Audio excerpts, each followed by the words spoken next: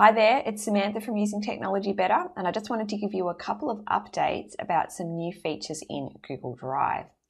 Now, the first one is the new Intelligent Search, and this has been available in the Enterprise edition of G Suite for a little while, but it's really great to see it now in the other editions, including G Suite for Education.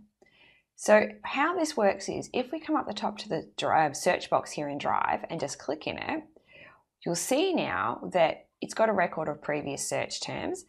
Also though, it pops up some names of people that you've been sharing stuff with recently in your team and stuff like that. And I can click on any one of them to quickly see all the files that person has shared with me.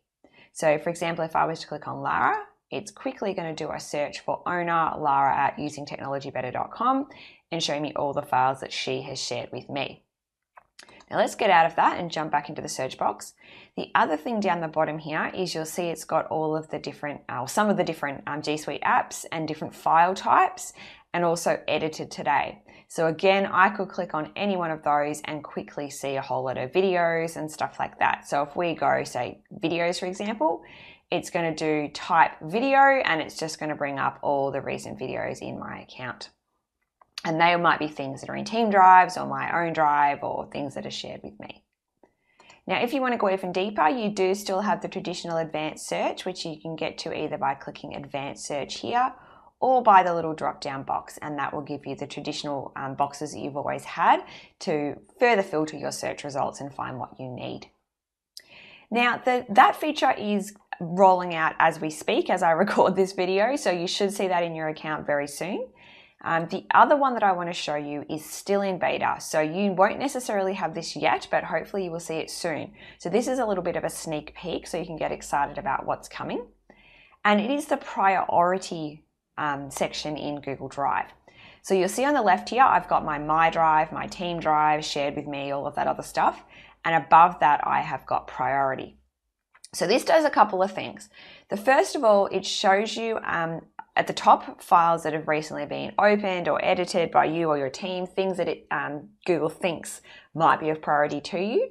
And that uses their machine learning behind the scenes to try and figure that out, and it will continue to learn and continue to grow. Very similar to the quick access that you would have seen in My Drive. The other thing though, which is my favorite, is that it's got this thing called workspaces. And this allows you to curate content that's appropriate to you and create a little workspace for it. So you'll see I've got an example here, Google Certified Educator Level 1 Bootcamp, which is something that I run quite often. I ran one last week. So I've got a folder with all this stuff in it, but it's spread a couple of places because I share it with the team, and it's stuff I need to get to really quickly when I'm running a bootcamp. So what I did was create a workspace, and I just put the 4 or 5 files that I need during that event in the folder. Oh, sorry, not in the folder, in the workspace. And that's a really important difference. So it was a good slip of tongue for me there. A workspace is not a folder. It is just a curation of a whole lot of files in one little spot here that you can use kind of like a shortcut list. Now, if you want to create one of these, once you do have this feature, just click Create Workspace. And I'm going to call this one Blog Posts and create it. And what's going to happen is it'll open up, and if you've named it something quite sensible, like I have, when I say sensible, related to what you actually want to put in it, it actually goes away and finds files that might be relevant to you based on having the word blog post in it or something like that. So you can see here it suggested some for me. So if I wanted to add them, I could click a couple and click Add Selected Files. It'll add them. It'll keep suggesting more all the time. And I can keep going up here and clicking Add Files as well. So at the moment, the maximum I can add is 25, but hopefully that will grow over time as well. So if I click Done, you'll see now I've got my blog posts workspace with the files there, and I can just double click on them to launch them. It'll just show a summary. You'll see like this one here, it's got 5 shown. If I want to view the others in there, I can go view one more.